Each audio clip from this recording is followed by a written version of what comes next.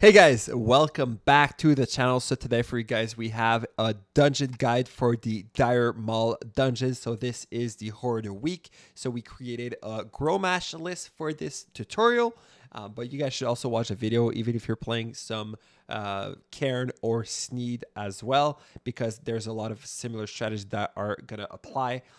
So yeah, guys, we'll jump right into it. If you love the content, make sure to like and subscribe. And without further ado, let's jump into it. Check it out.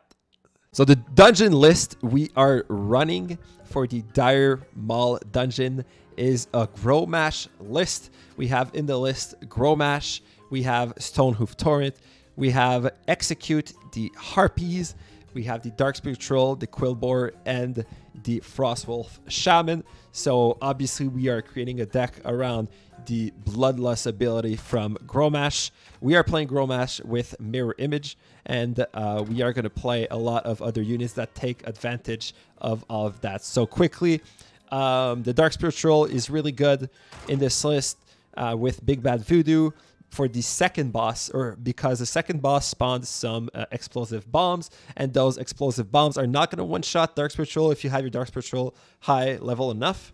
And so the Dark Spirit Troll is going to regenerate back his health, and it completely nullifies those little bomb or eye bombs from the second boss.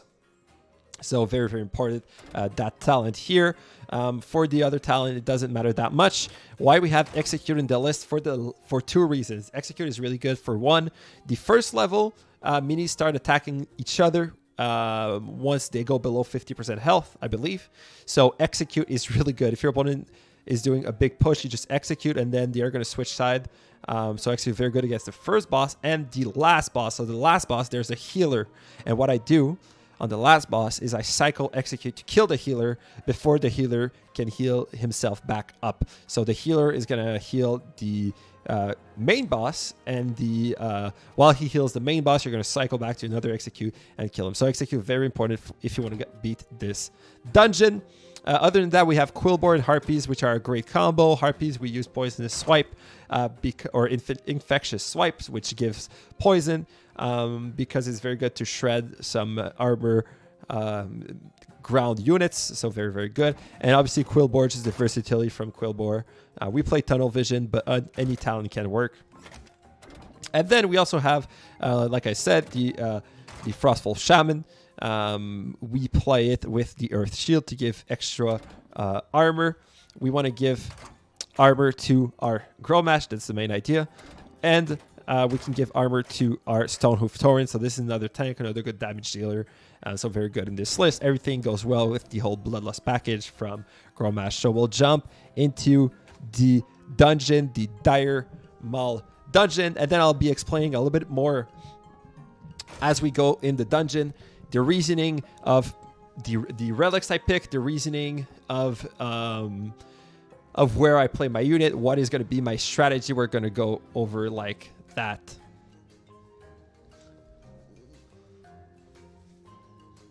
Just had to place that back. All right. All right, let's start this dungeon. We have the right deck. We're going to start. What is our first relic? We have Aegis of Battle, where Horde minis near your leader have a chance to critical strike for double damage. Ooh, that could be pretty good. Dark Spirit Troll would take advantage of that. Stonehoof Torrent would take advantage of that very well. If the Stonehoof Torrent crits on its charge attack, I'm not sure if that works, but that would be dope. Gauntlet of Determination. Your leader gain +1 level each time they are deployed. Not too great. Howling Warband. On death, your mini grant Bloodlust to nearby allies. I think we're going to go for Aegis of Battle here. So we get a chance to critical. What is that chance? I wish they gave the percentage. Yeah, it just feels really good. So we're against Stomper Kreeg as the first level. So yes, for Stomper Kreeg, what we want to do is obviously push the towers one by one, but when our opponent creates a good push, a great push, that's when we Execute to switch those minis side. Yeah, they're going to switch side, they're going to attack each other. So if we have any issue with some stuff, we just Execute, and in the meanwhile we are going to... Is there another chest on the map?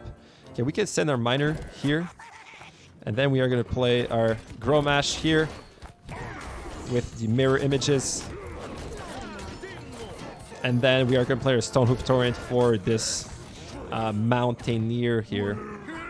We're going to play our Quillbore. Hopefully we can tank a little bit. And here can we... Look, we are going to execute. And they're all going to attack each other.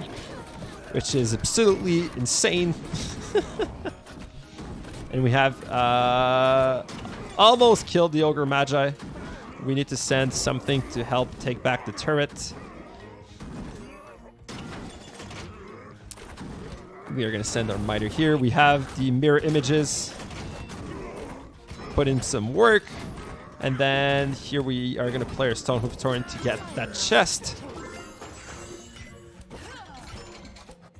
So there goes. We are going to play our Harpies with our Quillbore behind it.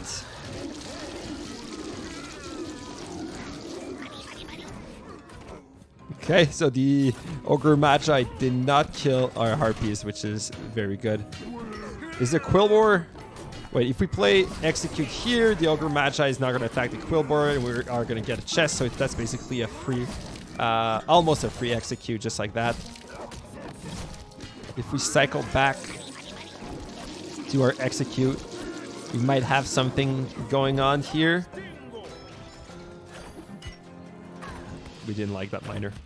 He wasn't our friend. We are going to play our Quillbore. Okay, we can Execute here to once again help our Ghoul. Help our Stonehoof Torrent with the Ghoul. We can play the Gromash, so we Bloodlust the Dark Spirit Troll. And now it might do... Oh, yeah, it does double down. You guys see that? The Dark Spirit Troll did double damage like twice, I think. I think. So does Execute work on boss? Execute is not going to work on boss like you might think. It works... I think it has a maximum amount of damage it can do, but it's still really good to cycle Execute on bosses.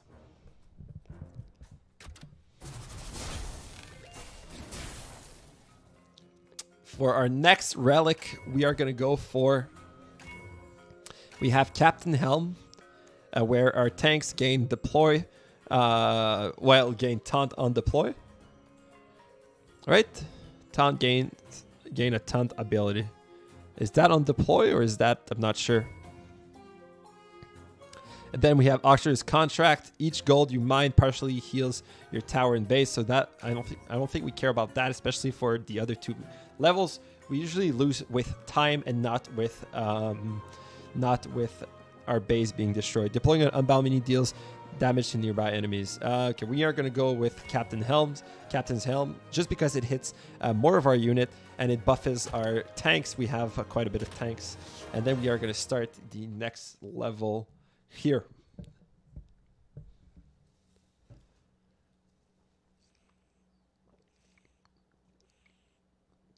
All right.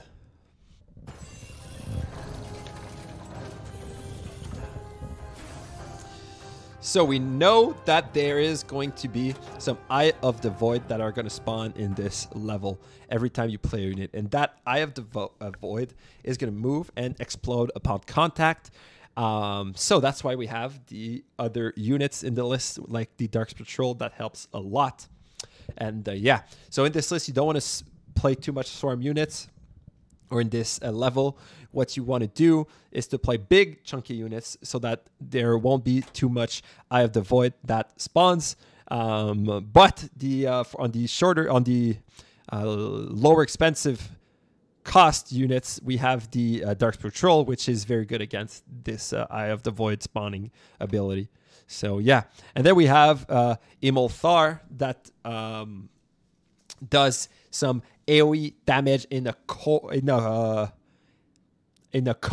I think, in a cone in front of him. I want to say, and it's elemental damage. So yeah, he doesn't do that much damage. Once we push that left side, we are in a great position.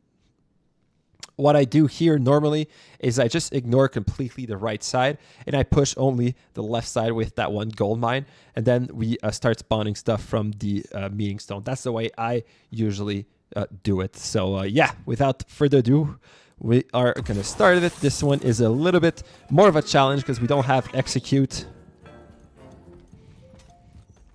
to help us much. The quill boar. So there is a lot of ogre mage or magi in this dungeon. So the Quillboar is actually very good because of the resistant trait of the Quillboar. Now we just need to secure. Okay. I'm fine with the shaman being haunted. So we are playing our Gromash and we are playing our Stone of Thorn because it's going to charge forward. Hopefully our Dark Spirit Troll can do some work. We don't even take a single damage here. As we move forward, we have our Miner that is going to get some gold.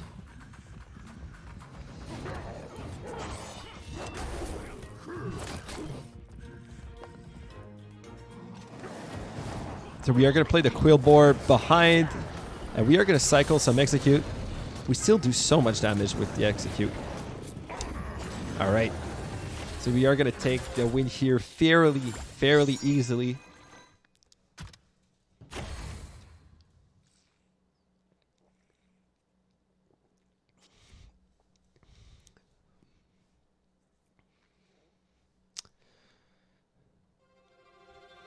All right.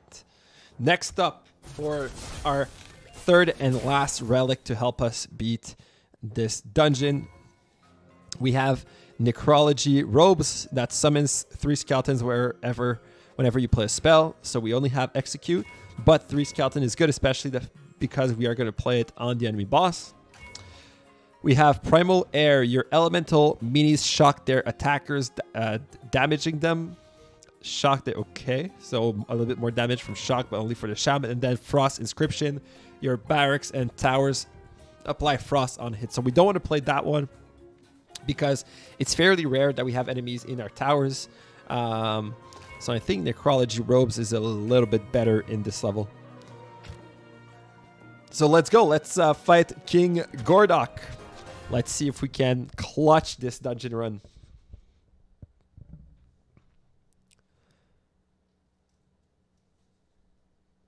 Let's see if we can clutch it.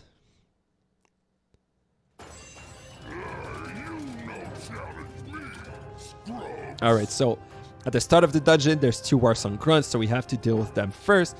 There's the Defiance Bandit here and here.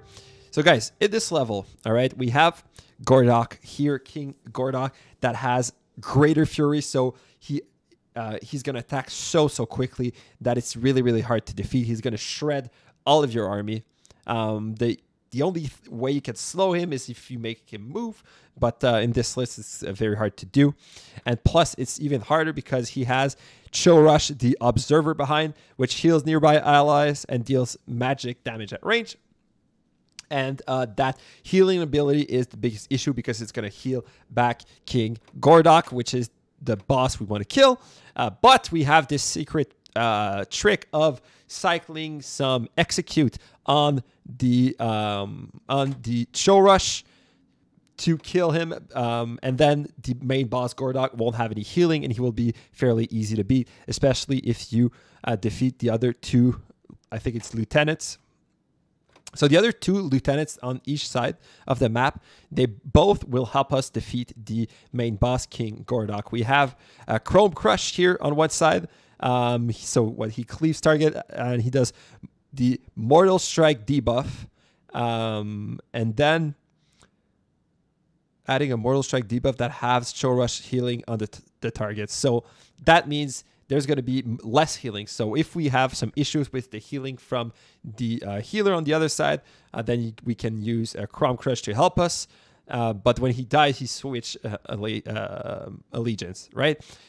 But what's more important, I think, for us, because we have a way to kill the healer with our execute cycle, is Immol'thar, which casts Curse of Exhaustion, greatly lowering attack and movement speed of target. So this is how we are slowing down the main boss. If we have Immol'thar, the main boss is not going to be able to, or King Gordok is not going to be able to shred our army very easily. So yeah, I think she's a little bit more important to get. And plus, guys, it's important to note there's 2 different gold mines on both sides of the map. So even if you do get Crom Crush, you are still going to be rewarded with some gold mines. So first of all, we're going to start. We're going to fight against the Warsong Grunts quickly. We like to push middle because it's a big source of pressure, but we are not going to overcommit. Okay, so we are going to push mid without overcommitting, and then we are going to push left and right with some as small push as possible. And once we do get everything, well, then we are going to create, once we have enough gold, enough control, then we'll create our execute cycle on the Cho Rush, the Observer, the Healer, and we are just going to do the dungeon like that. So, guys, we will jump right into it. We are going to play our Gromash here, and we are going to play our Frostful Shaman to heal our Gromash. So there it is. So I think just like that, we have enough pressure here on the middle. So we are sending our Harpies, and we are going to play our Quillbore to tank for the Harpies. And this should be enough to take this boss. And here we can play our Execute to finish the turret. And yeah, we already have a great push. This gives us this gold mine. So yeah, we are already in a great position. We already have a push here, but it doesn't matter because it's all going to get healed. However, there's Crom Crush here. I think we are just going to ignore that. And we are going to push a little bit to the right because we need that anti-heal a little bit more. And we are even going to play our Gromash. And now, if we get our other miner. Yeah, we do have our other miner soon. Okay, so Crom Crush attacks the middle, which is great because we can play the Harpies behind. And now we are going to cycle our executes because we have that gold mine that is arriving. You guys ready? Are y'all ready? We're going to wait for Crom Crush to push. Let's go Crom Crush. There it is. That's one execute. We're going to play a Quillbore. We're going to play some more stuff. We want to spend all our gold. We are going to play another miner here. And now we have our execute once again. Boom. So now there's no more healing. And plus we have all of the lieutenants also attacking King Gordok. So we are just like that going to take the win here. So guys, I hope this was helpful. I'll keep pushing with this exact strategy, but this is the best way of completing this dungeon. So yeah, thank you guys so much for watching. And tell me if you guys enjoy this type of a dungeon breakdown. Should I do it? Should I do one with every single faction or one with every single leader for every week? Tell me in the comments down below. And yeah, thank you guys so much for watching once again. I'll see you guys in the next one.